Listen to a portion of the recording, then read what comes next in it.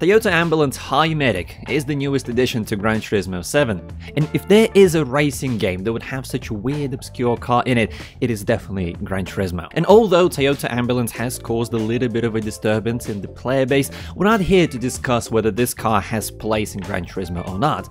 We are here to find something to do with it. Of course, you can go into a custom lobby with your friends or complete strangers and have a fun race with the ambulance there.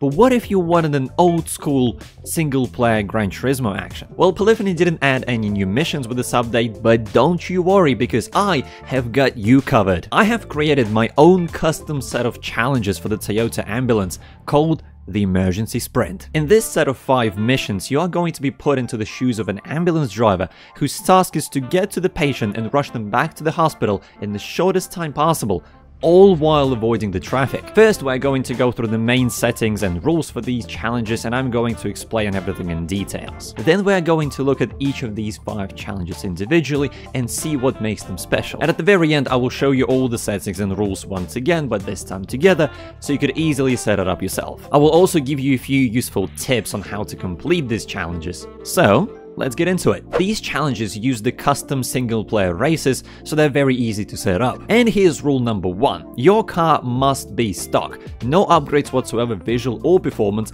and it must be on comfort medium tires that it comes with. Select your Toyota Ambulance in the garage and then go into the world circuits and select custom race. Here are all the settings you will have to set. Track and the amount of laps we will set later. Number of cars and starting position is set to 20.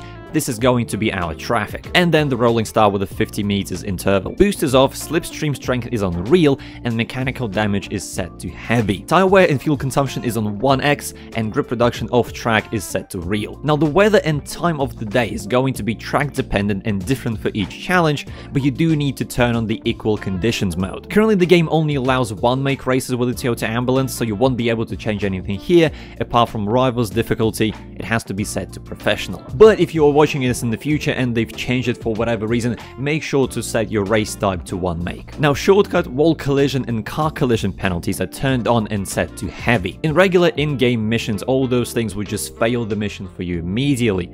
But here, if you cut corners, wall ride or shove traffic out of the way, the game will give you huge penalties, so try to avoid doing that. And finally, correct vehicle course, pit lane cutting penalty and flag rules are turned off. If you set all these settings exactly how I have them, you can save them, so then in the future you only need to change the track, amount of laps and the weather for each of the challenges. Now that we are ready to start the race, here's your goal. Complete the race in the shortest possible time while following the rule number 2. You have to drive through the pits at some point during the race. Cancel the tire change and refueling, just drive in and drive out. This cannot be done on the very final lap of the race. So if your race is 3 laps long, you can either pit at the end of lap 1 or lap 2. You can't do it on the final lap. At the end of the race, you will see your total race time, and this is your result for this challenge. To make it even more interesting, I have worked out gold, silver, and bronze times for these challenges, so you can try to beat them. And now, let's take a look at each of these 5 challenges.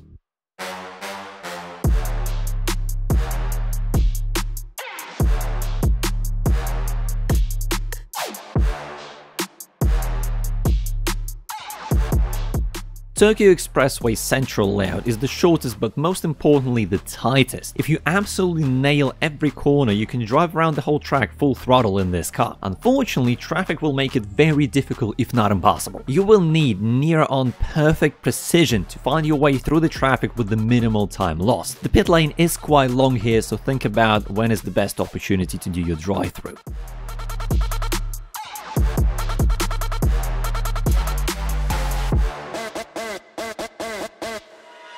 Tokyo Expressway, and especially east clockwise, is all about maximizing your cornering speed by getting as close to the walls as possible. But how well can you do it during the night and torrential rain conditions? And of course, as you already know, traffic won't make it easier. There is a lot of time to be lost and gained in the rain, and this challenge will push your wet weather driving skills to the limit to clear that goal time.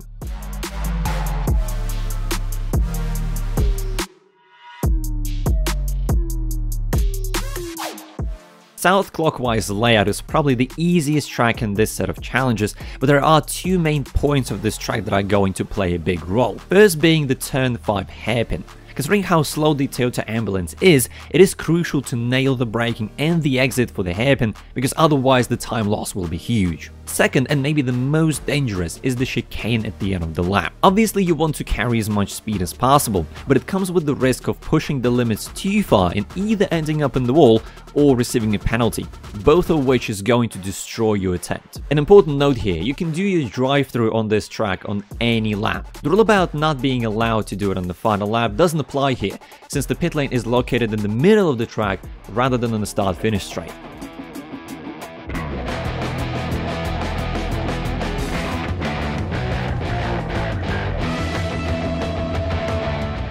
For challenge number 4, we are moving away from Japan and all the way to the United States. Although Grand Valley Highway 1 is the widest track in this set of missions, it still poses a unique challenge. There's no runoff area around the road, and the track limits are brutal, so you have to choose your overtaking spots very carefully. Additionally, the pit lane at Grand Valley is incredibly long, which means that you will have to deal with a lot of traffic not only on the start, but also after you complete your drive-through.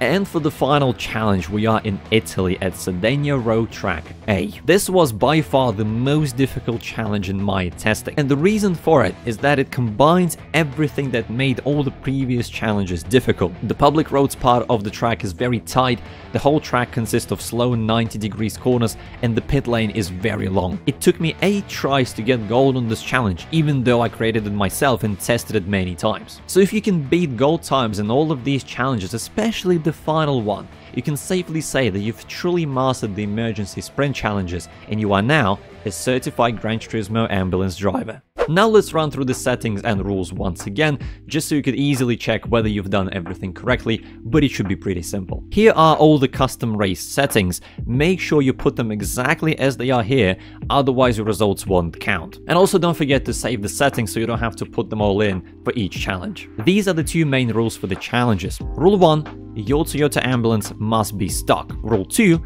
during the race you have to drive through the pits once, no tire change or refueling required. You're not allowed to do it on the very final lap of the race.